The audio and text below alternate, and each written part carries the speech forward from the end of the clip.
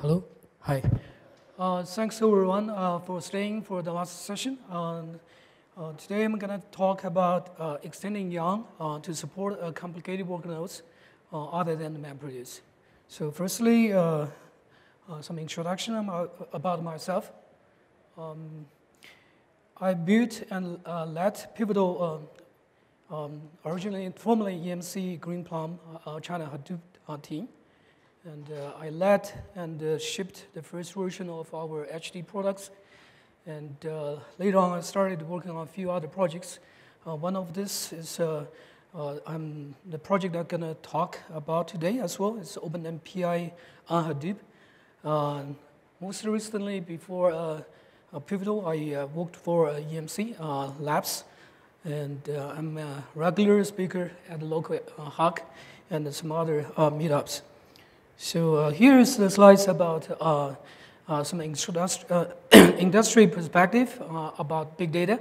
So most people probably already familiar with this, but this perspective mostly around the enterprise perception around they're building new products around the new use cases like retail, financial services, manufacturing, government public services.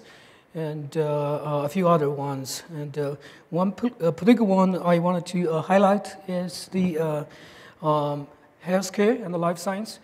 Some of these are actually, in the past, have been using OpenMPI as a toolkit to do their data analytics.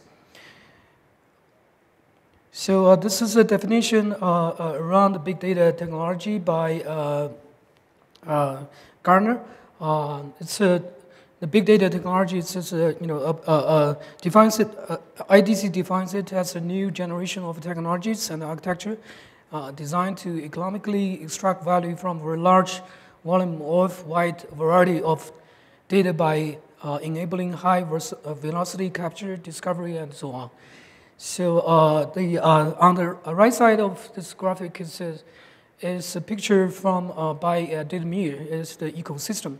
So this slide actually try to highlight that because of the big data, the commercial industry start to converge and invest in this direction. So a lot of companies are invest a lot of money in building solutions in this direction. So so this is more like a result of this.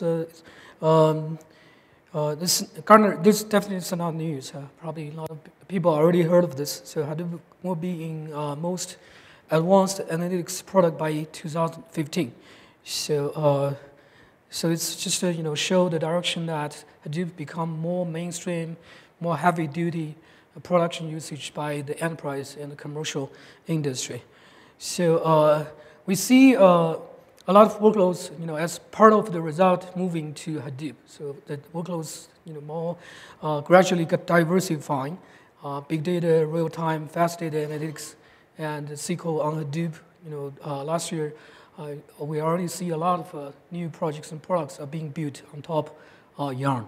And also, we have a new slew of different program paradigms being ported on Hadoop.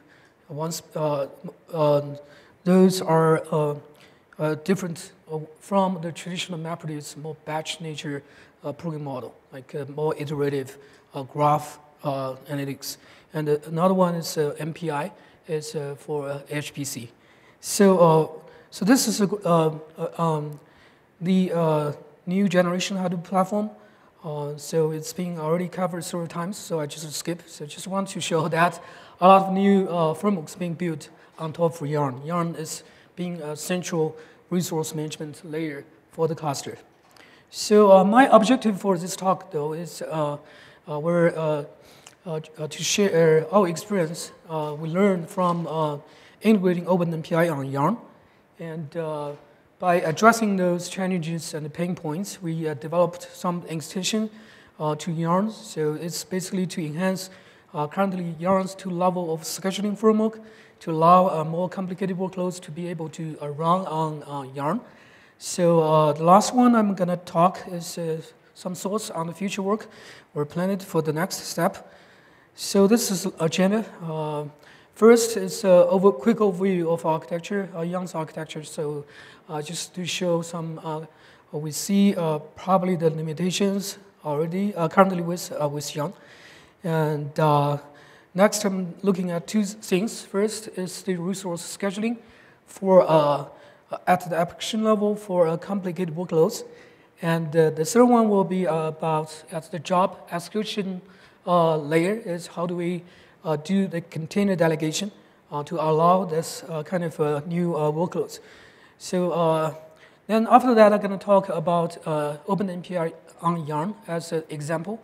We show some results and for that work. And the last one, we'll be talking about the conclusion. So basically, this is the architecture of Yarn. Basically, there is the resource manager and the node manager. Basically, that's Yarn. It's the central resource management layer. And the second is the application master. So this one, I think, is pretty familiar to a lot of people already. So I'll probably just skip this to save more time. So this is more like at the highlights level. Yarn is two schedulers at two levels. One is the global resource scheduler.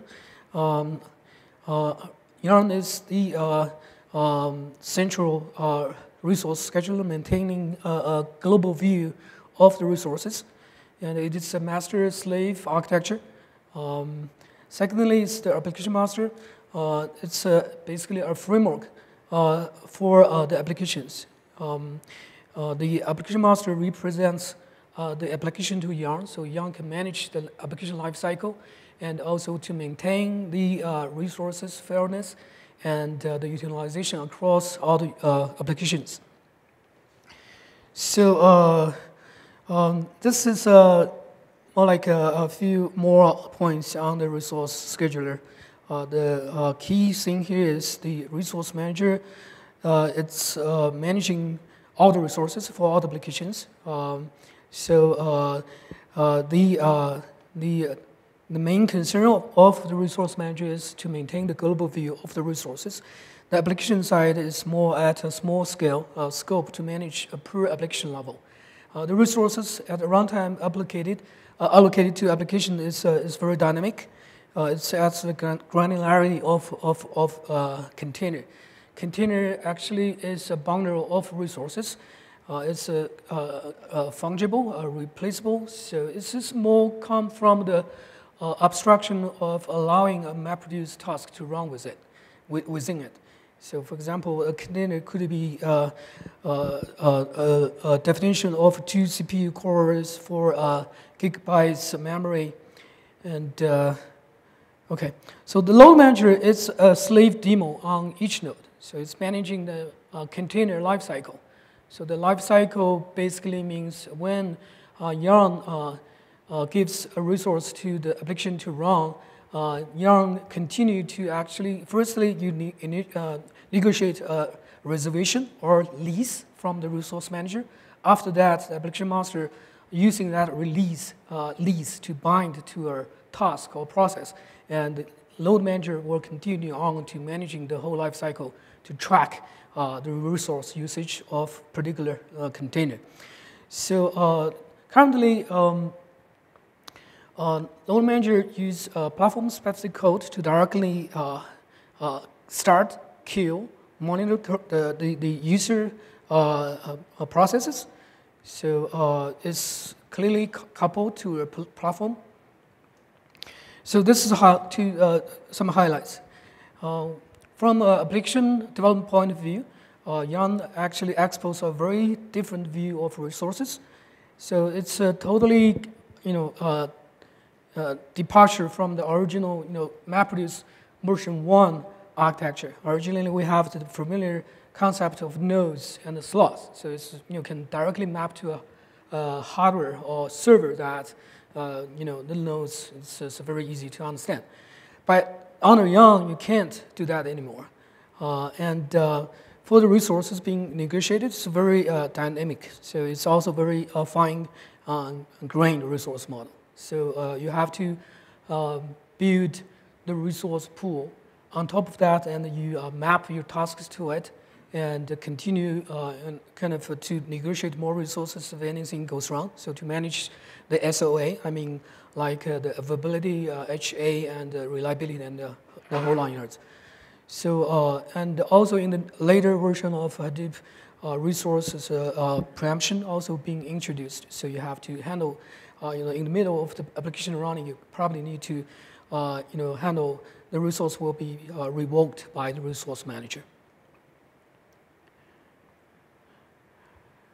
On the job execution side, right now application master is the one application master to rule them all. Them here basically the tasks. So application does all the resource negotiation with Yarn, and all tasks and processes are actually managed from one master. So application master directly manage the per process life cycle. The load manager basically is components to execute upon the order given by application master. On each node, all the process or tasks being started, it's a flat structure. There's no parent or controller process on the slave nodes. So this architecture is sufficient for MapReduce, but it probably can be difficult for some other application frameworks. For example, like OpenMPI. I'm going to show runtime architecture of OpenMPI, and some other architectures as well, like MPP. Basically, you have a primary server on each node. You have a slave server that controls local process running on that node. So basically, it's more like a divide and conquer approach to address a more complicated workloads. But for this MapReduce kind of architecture is more centrally managed execution model. So, okay, I will come back to the points later in the upcoming slides. So next, I will talk about the scheduling for complicated workloads in the context of OpenMPI on Yarn. So MPI resource model. I'm not sure how many of you guys are familiar with OpenMPI. Probably anyone have heard of OpenMPI? Great, great. At least we have quite a few. Okay. So this resource model is not really strange to many people. It's more familiar to other people. Like, it's based on host, slots, and today I just discovered that Mesos probably also offer the resource to application in that concept that you have the host and the CPU, the resource you can use at the runtime. But for Yarn, it's different. What you see is not a host. It's all container. It's a fungible, abstract bundle of resources. So it's very familiar with the MapReduce version 1. So it's quite easy to understand. When the user needs to specify how many processes to start. So from the command line, you just use the command line switch to say, I want to run 10,000 processes. And OpenMPI does all the mapping from the resources to the processes to resources. Here, OpenMPI doesn't say about the resource though. It's just on the native bare metal cluster, the resources are all given to this HPC cluster to run. So there's nothing to negotiate. So so the resources are separate from the processes. So the resource can be oversubscribed. This is the OpenMPI concept. Basically, when you give hosts and slots to application OpenMPI to run, you basically can tell OpenMPI whether you wanted to oversubscribe this certain number of resources. What it actually means is, if at the runtime OpenMPI finds out that the given resource is not sufficient to run that number of processes, and they can kind of start or ping more than one processor on one CPU core. So it's more like a subscription, over subscription of the hardware. But for Yarn, that's not even possible because the container model is directly associated with a per process model. And on the scheduling side, OpenMPI, probably like there are a bunch of other frameworks as well, they needed to have the account scheduling. Basically, what it means is before the framework starts to execute those tasks, those resources needs to be already there before they can start to execute, because they usually is either too expensive or not possible to start a job against it. For example, for MPP, massive parallel processing databases, when they build the query plan, they already usually needs to have a physical resource topology already there for them to generate a query plan. So if you do not have a resource model allocated for them, it's not easy to do. And for OpenMPI job to run, because the coupling of the processes and the intra-dependency of all the processes, so those processes needs to be started all together. Otherwise, when they start to do synchronization between those or among those processes, those processes not there, then the job won't be able to run. So, so besides the account scheduling, there is additional constraints probably the workloads need to consider for specific workloads. For example, the allocation of the processes. In the past, in the Hadoop world, most people are talking about the data collocation for HPC, and the compute-centric point of view of the jobs. Collocation of processes is very important. And also there's on the interconnect networking side of things, you probably wanted to to optimize the network communication bandwidth for them to share one common interconnect for the processes to communicate with each other. And also there's the latency of scheduling. This probably you will need to consider additional points like, for example, the topology of the one particular machine, and those optimization probably specific to OpenMPI or HPC world. So I probably skip that. And for MPP databases, just mentioned a few of them, so I probably just skip that. And how do we do that though? So we developed some strategy or a concept on that. How do we address those problems? So for lacking of the consistent terminology, in this, particular word of the application on Yarn. So we're probably inventing or misusing certain concepts. So if you guys, have questions and need to clarify, probably just, ask. For asking resources on each individual container, we'll continue to use the way Yarn that currently supported by Yarn is to use the current Yarn's model to express this resource request. So basically, you can see it's very similar, but it's a fixed few of those attributes in the resource request. For example, the core, memory, and the location. Location is for to optimize for a host local or rack local and things like that. So from the application or the task-centric point of view, what is more important is the intra-container constraints. So it's more like container dependency. I mean, the task you want to manage the constraints that you can satisfy before you run a task. So we'll give a few examples what the intra-container constraints looks like. So so this one, it's more like a key value pair expression. So first one is the number of containers.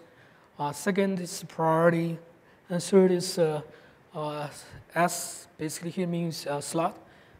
It's a pretty good concept or kind of introduced that to give you a host view of the resources. So on each host, you could specify the minimum or maximum number of processes co-located on that particular host. And the last one is more like on the SAOE side that we give you some control points that how many runs you want the scheduling iterations to run before you want to force queue that process. So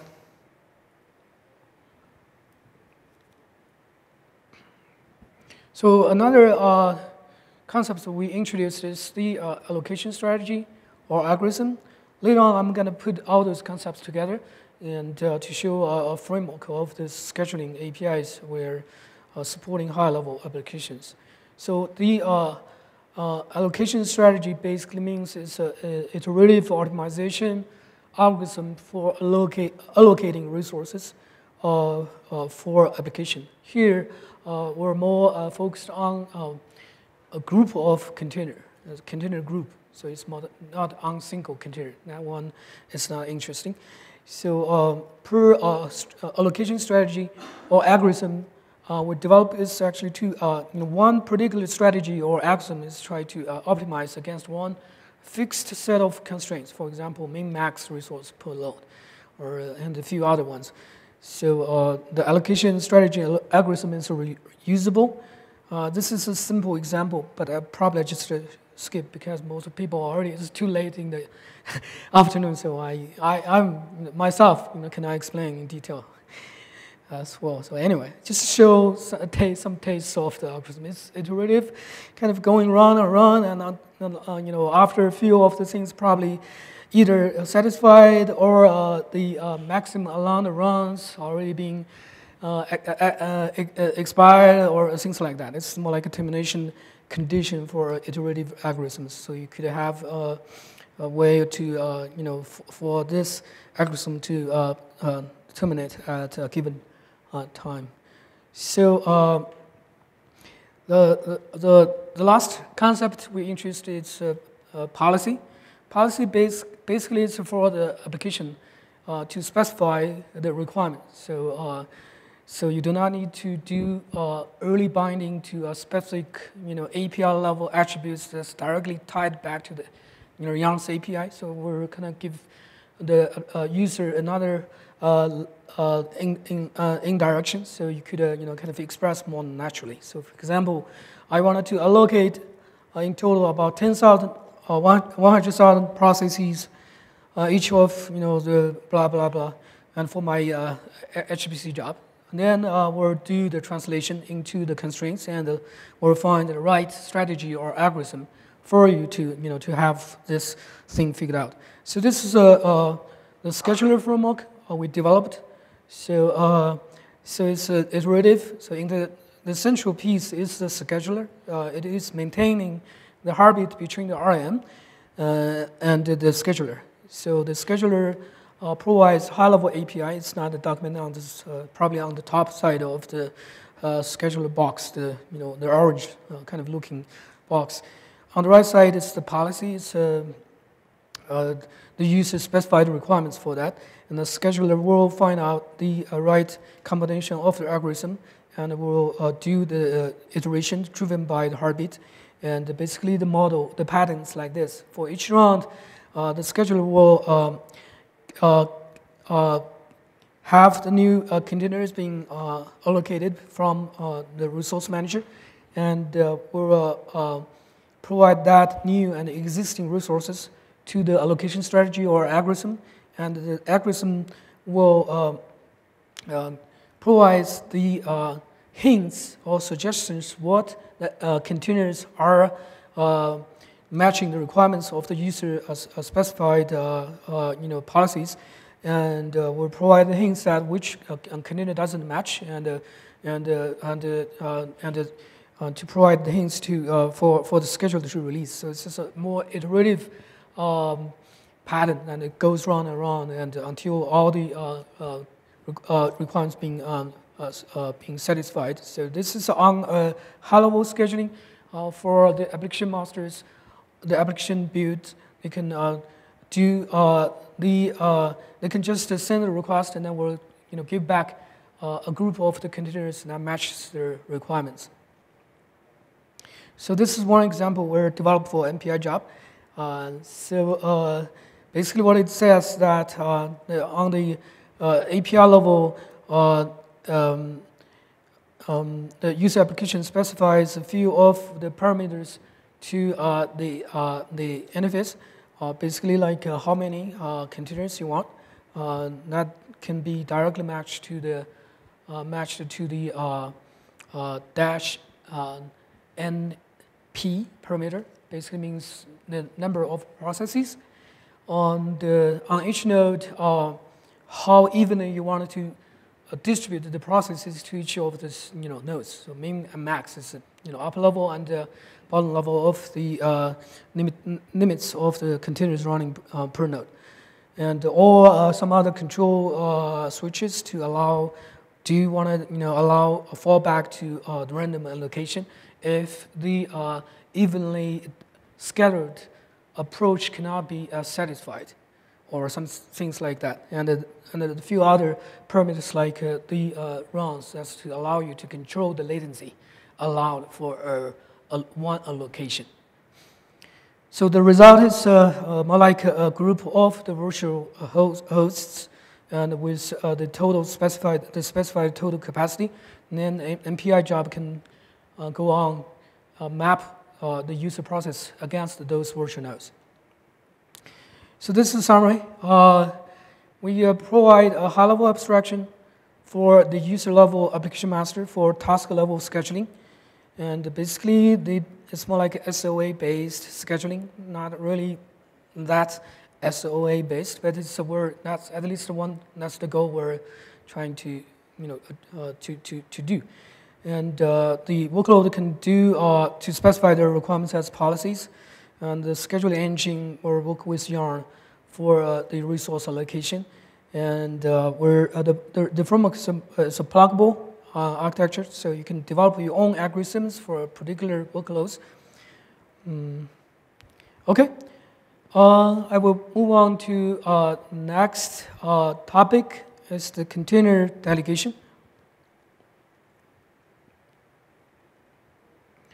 So this is the OpenPI execution model. I'm not sure if you guys can see it clearly. Okay, so on this pink-colored box is the OpenPI head node process. Basically, it is more like an application master. It's managing the job execution side of the OpenPI. And this is on the master node. On each of the slave node on the OpenPI cluster, there's the ORTD. It's more like a job task tracker in MapReduce version 1. So basically, what the flow looks like this. So firstly, the user from the command line, the user submits NPI job run to HMP. Then the process will start as the head node process. So the next step, what it does is it will do the resource mapping on static physical nodes. Basically, mapping means to assign the user process to each of the nodes. It could be by slot or by host. There is a different way of doing it. And after that mapping is done, HMP will start all the slave daemons on each of the nodes. What those daemons does is actually to do the write up for the user processes. What does write up mean though here? Write up basically means to establish the fabric between those slave daemons and also the user applications. The reason being that is the ORTD daemon is the pieces that managing the communication, the local process management, synchronization, and a lot of other work. And one very particularly important aspect of the slave daemons is actually to launch the processes at large scale. When you, for example, to run over 10,000 or even hundreds of thousands of MPI processes on a large cluster, then how much time it takes to actually for the job to start to run, though, is very important, because if usually those guys will be very sensitive about the job start time. So you don't want to see that your job takes minutes or half hour to just start it. So so it's very important to have a very scalable architecture to allow the process to be launched. So there is a lot of innovation in the OpenPI community to address that problem. So for us, we do not want to really get into that, but okay. So that's the runtime architecture of OpenMPI. So to run OpenMPI on Yarn, how do we map this architecture to Yarn, though? So to allow those slave daemons to run on each of the node, basically for Yarn, we'll probably need to have EM, application master, only manage the slave nodes, and to manage the slave control process, basically the ORTD daemon, and then to allow the ORTD daemon to manage its own tasks rather than being all the tasks managed directly by application master from the central places. It's just a very unscalable, and the latency can be a big problem for a large-scale process launching.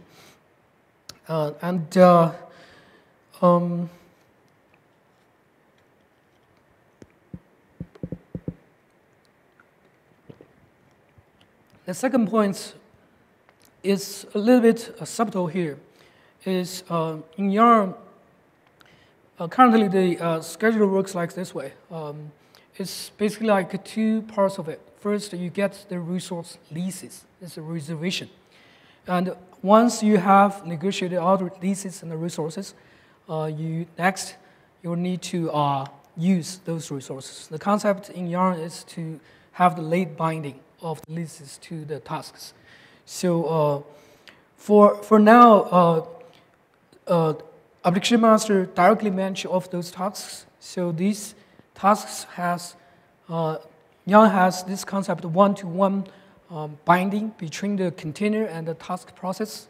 So for these slave daemons to run on each node, how do we actually to give the resources to this slave daemon to use them, right? So if all the container is being mapped to one process, but when you allocate all the resources, it's actually per container. You have many of the containers, each mapped to processes, and later on you want to use some of the containers for the tasks that is actually running inside ORTD.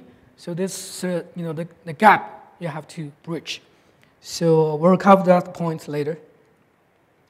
So there's definitely this architecture mismatch here. So how do we do that? There is alternative ways, and also there are workarounds. So we're first to look at the workarounds being implemented. So so this is quite at a very specific level of the Yarn programming. So the main problem here is you could right now you can you can allocate resources ahead of time, but at the runtime when you use the resources, but I only wanted to use the resources by one slave daemon. But for Yarn currently to work, it doesn't work because the load manager will want to manage the whole process life cycle. So to do that, currently a few of the applications being built actually is using this way to activate the container needs. The application will start a dump process, so that basically feedback to Yarn that this container now is being used by the application. So you can see in the load manager the container is running, but in reality this process is not actually being used by the application itself. So this way, we can satisfy the Yang's protocol, the lifecycle management requirements. So as far as I know, currently Impala uses this way to do on the execution side. Another one is you could probably use auxiliary service. Auxiliary service is right now mostly I think is used by MapReduce. So the name tells its limitation. So auxiliary basically means it's there to support, not really to control the process execution. It's only providing some facilities for the other applications. So for MapReduce, it's more like to support the shuffler service. But actually, if you wanted to use this for other different purposes, very hard. We tried it, but because it's not in the control path, so it's not feasible for OpenMPI. So this is a solution we're kind of looking at. Basically, what it does is we'll try to to support the delegation. Basically, we're try to extend Yarn to allow load manager to delegate at the execution time for the container to the external slave daemons. So the architecture looks like this way.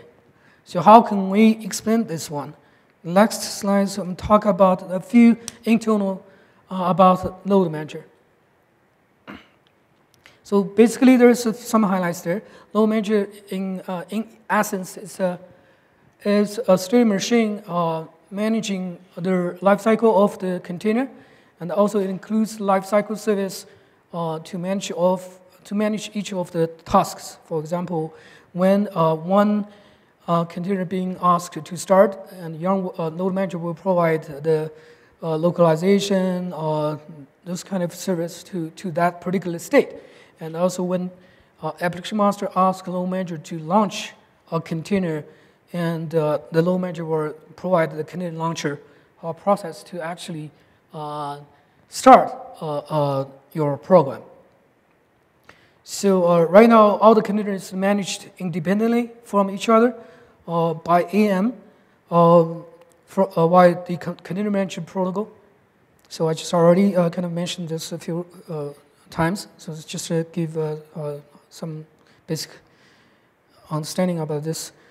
So to our attention, our extension we brought to Yarn first is to allow the process associated to a container can be a service, or server.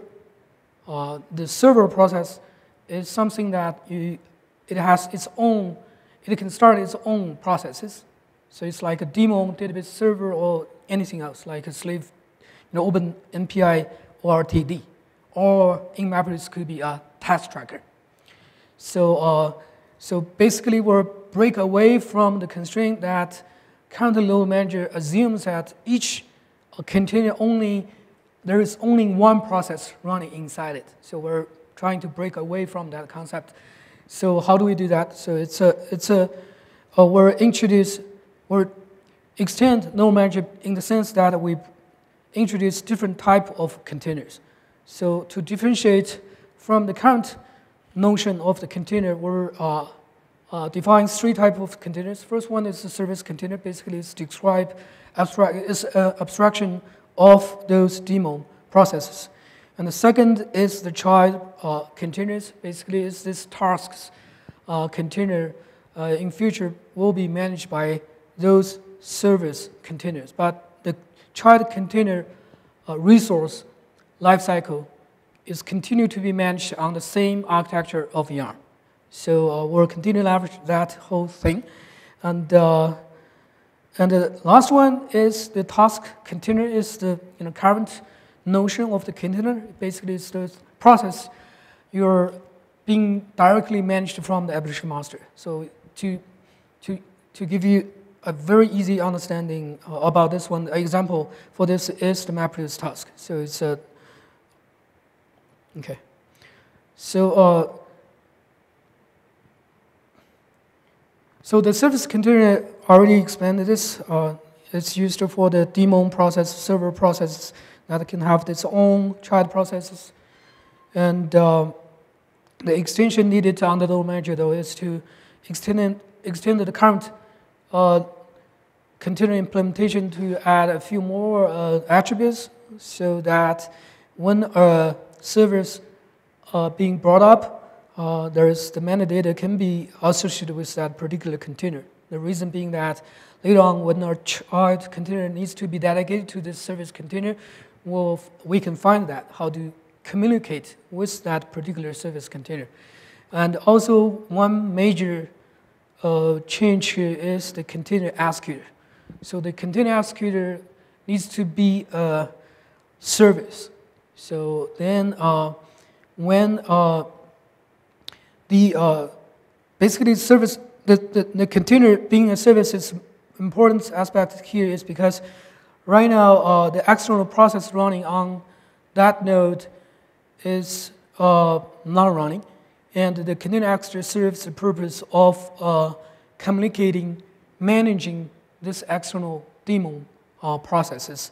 So when that process is being started, we'll need to be able to send a command and also to receive the event or message from that daemon processes. For example, one particular example is that I wanted to start one MPI processes, and what I need to do though is to send a command to this service daemon through this container executor interface, and then the service daemon will fork that process and send back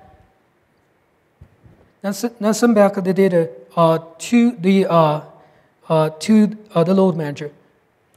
So I will quickly run through this because I start to running out of time.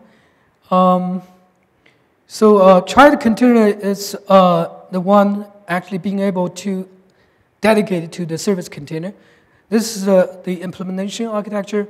The change, the difference between the current implementation and our extension is that we are using the delegate pattern, that we branch out to the original code base. If we see that the service is actually being started on the load manager is a service container, and we'll use a new container launcher to do that.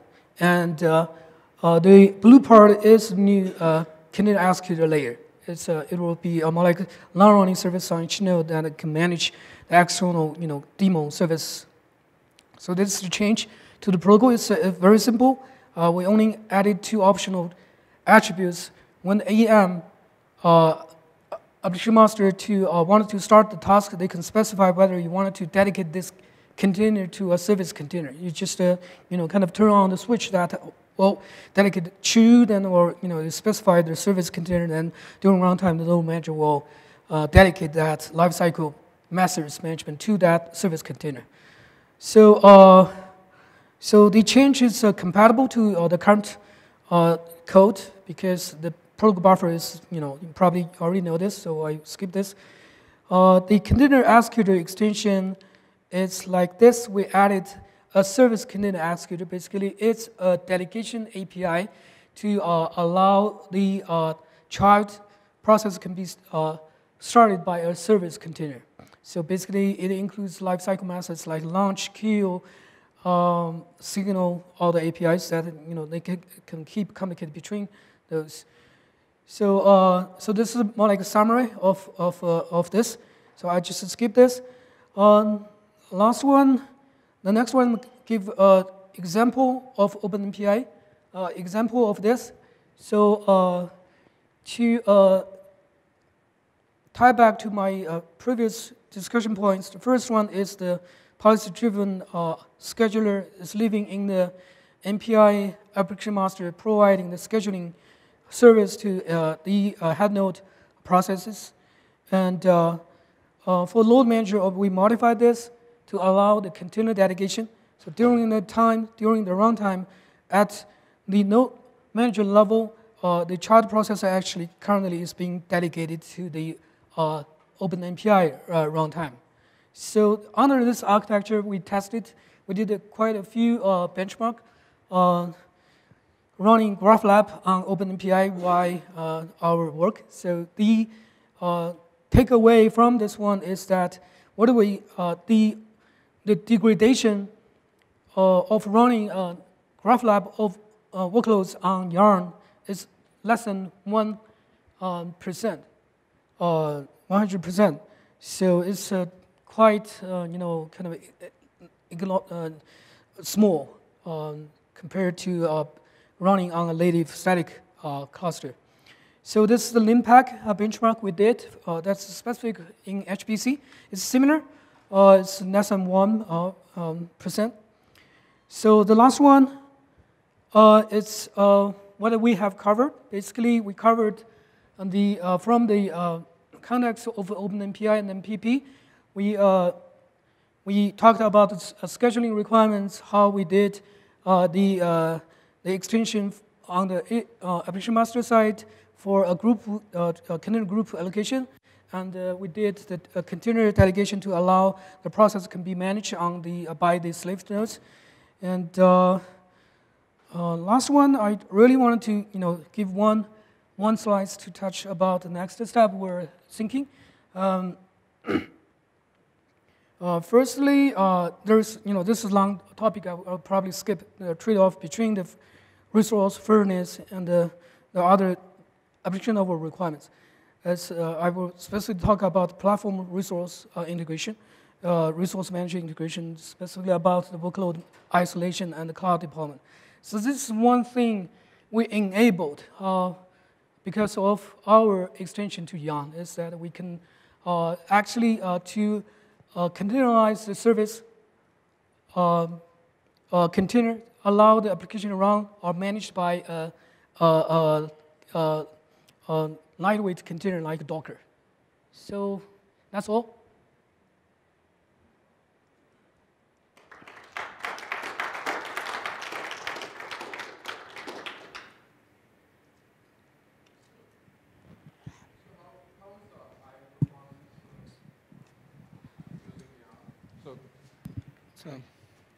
So a lot of MPI applications are IOs intensive, so and they need a shared file system across the nodes. So how you were able to solve that, and what was the performance? Great question. So I repeat. So a lot of workloads are IO sensitive. And how do you manage this resource allocation for this kind of application, right? So right now for Yarn, though, all the resource needs to be, sorry, have questions? Leakless. Go ahead, when you're done. Oh, okay, I see. Okay, so for Yarn, it's a general purpose cluster management software. So for the I/O sensitive or intensive workloads, if you use Yarn to dynamic manage the resource allocation and the process placement, you have to do it at the API level. I mean, or you have a more static approach to pre-allocate the resource there. So, so if you go the dynamic route to negotiate the resources, you have probably some of the lessons we learned probably you can use. So basically it's like when you do the allocation, eventually you're going to translate all the constraints into per container request. When Yarn resource manager gives back all the containers to you, you basically look at all the containers you have and try to use a iterative approach, try to see whether all the the containers matches all the constraints you already have. For example, you could have one rule says that I need to have this container being placed on this nodes. That nodes have the bandwidth at this level. For example, you have two network cards or at the gigabytes level, blah blah. And it's more like you have to negotiate at per property level. So that's it. Okay. I have a question. So was the choice of OpenMPI as your MPI distribution driven by customers? because like MPI CH2 would be like a good bet for many of the national labs, for example. That's also a very good question. So let me repeat. What what MPI implementation I should recommend to customers? So from my experience, though, there are many different things you need to consider. For example, for particular the topic we're talking today is to integrate MPI to run on Yarn, right? So this requirements is more like how do you balance or make a good trade-off between a more clean or elegant separation between the runtime and the API level. And also, you could allow the choice for the user to pick and mix whatever the other components they want to integrate together as the whole solution. So, yeah, sure. But some of the other MPI distributions or HPC tools, for that sake, are based on having their own launchers that use SSH, for example, right? Right. And so you can getting to a point where you have gang scheduling with this kind of alpha model or the request model is very novel. I'm just wondering whether or not it would be easier if you were focusing on, let's say, having an in-process tree SSH client. Which tools, you talked about launch times, for example. Right. You have tools that does like a tree-based distribution of binaries. Yeah, you really know MPI. That's great. Well, if you look at OpenMPI on Yarn, we're looking at a very specific use cases that running MPI on a very dynamic cluster. So you have to make a trade-off between the certain requirements you usually have for HPC cluster and for the benefits of running your job in a dynamic environment, like in a shared cluster or in a more like cloudy environment. So I'm not sure I'm making the points clear.